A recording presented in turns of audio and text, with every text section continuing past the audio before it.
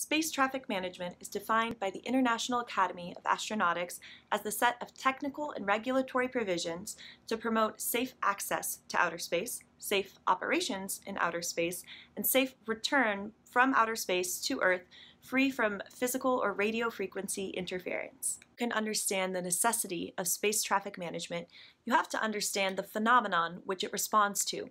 Space junk, or orbital debris, are the terms that are used interchangeably to refer to the anthropogenic, or human-made, items which are in orbit in space. According to NASA's Orbital Debris Program Office, upwards of 23,000 objects of larger than 10 centimeters in diameter are presently in orbit, and of these 23,000 anthropogenic objects, only 3,000 are functional.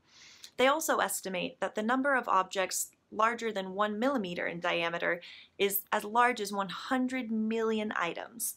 Even these tiny objects can do major damage because they're moving at as fast as 22,300 miles per hour. That's faster than a speeding bullet. As these objects continue to collide, they break into smaller fragments and exponentially increase the population of orbital debris in outer space. What does it matter to us if stuff is up there bumping around in lower Earth orbit? Well, satellites play a much larger role in your daily life than you might realize. Space systems as a whole enable all sorts of key functions here on Earth. First and foremost, global communications. Second, navigation, positioning, and timing, also known as GPS. Third, scientific observation. And fourth, weather monitoring. This means that everything you do on a daily basis, from texting your friend to eating your lunch to navigating your way to and from work, was likely, at least in part, made possible by the presence of satellites. Satellites also have key national security applications. Military reconnaissance satellites are used in the event of a terrestrial conflict to basically keep tabs on what's happening here on Earth. And they're also used to sense incoming nuclear or conventional missile attacks. This is why, from the perspective of national security experts, the threat of a kinetic or physical or cyber attack on a military satellite is of such great concern. The proliferation of space junk is a growing threat to space operations. Projections show that even if all launches were halted tomorrow, the amount of space junk would continue to increase as a result of breakups and collisions. A useful term here is carrying capacity, which is borrowed from the field of ecology. Carrying capacity refers to the amount of beings or items or objects that a given ecosystem can cater to without anybody having to compete or without any loss of life. Take, for example, a turtle pond. Let's say the carrying capacity of this turtle pond is 10 turtles. If for some reason the birth rate of this population begins to exceed the death rate, then the turtles will have to start competing for food and space and whatever other resources it is that turtles need. And the population has exceeded the carrying capacity of their ecosystem. In the context of space operations, we would know that we had exceeded our orbital carrying capacity when congestion in space hinders our ability to take action or make decisions in order to avoid the loss or degradation or deprivation of these vital space operations. So why don't we just get rid of it? Well, that's much easier said than done.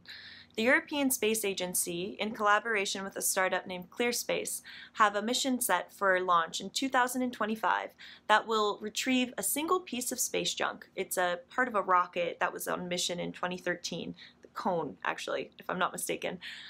And in order to retrieve this cone, they're sending a 4-armed self-destructing robot into space, and it's no simple task. The European Space Agency likens this mission to trying to grab a bus that's spinning out of control on a highway, and you don't know how fast the bus is moving or exactly which direction it's moving in until you get close. So our 4-armed self-destructing robot will have to align its movement with the rocket cone as it approaches it, grab onto it, and then safely pull both itself and the cone into Earth's atmosphere so that both the cone and the robot completely burn up upon re-entry into Earth's atmosphere. This project, which is getting a single piece of space junk, albeit a large piece of space junk, is estimated to cost $111 million.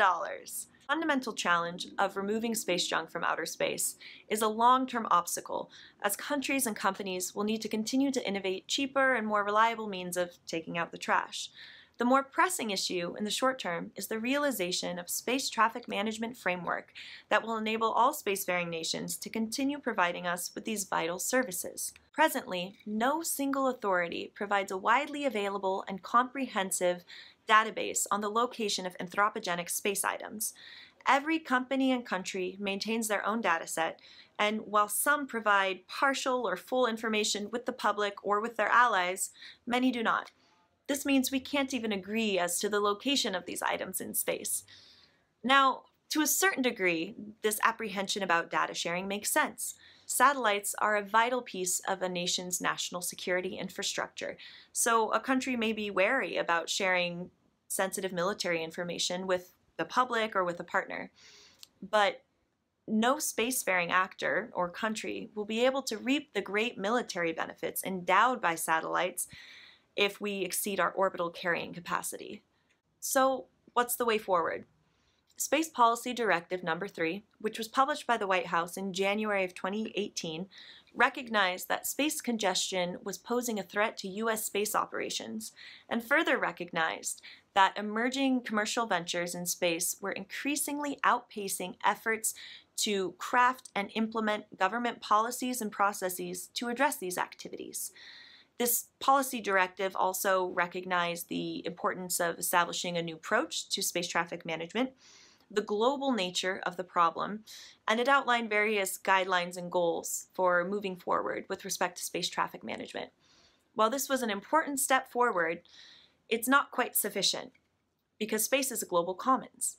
The U.S. certainly can and should take on a leadership role in this process, but will be doomed without the buy-in of our partners.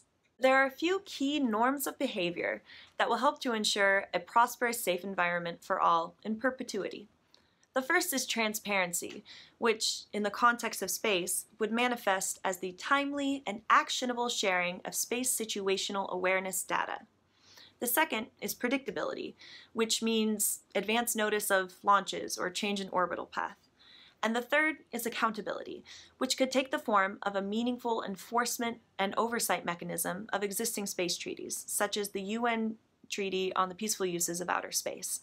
While this treaty outlined many useful guidelines, its lack of an enforcement mechanism has meant that a lot of its goals have yet to have been achieved. The benefits endowed to humanity by outer space are simply too vast to allow a tragedy of the commons to occur in lower Earth orbit. An actionable space traffic management framework paired with the behavioral norms of transparency, predictability, and accountability is the first step towards protecting this vital piece of our environment.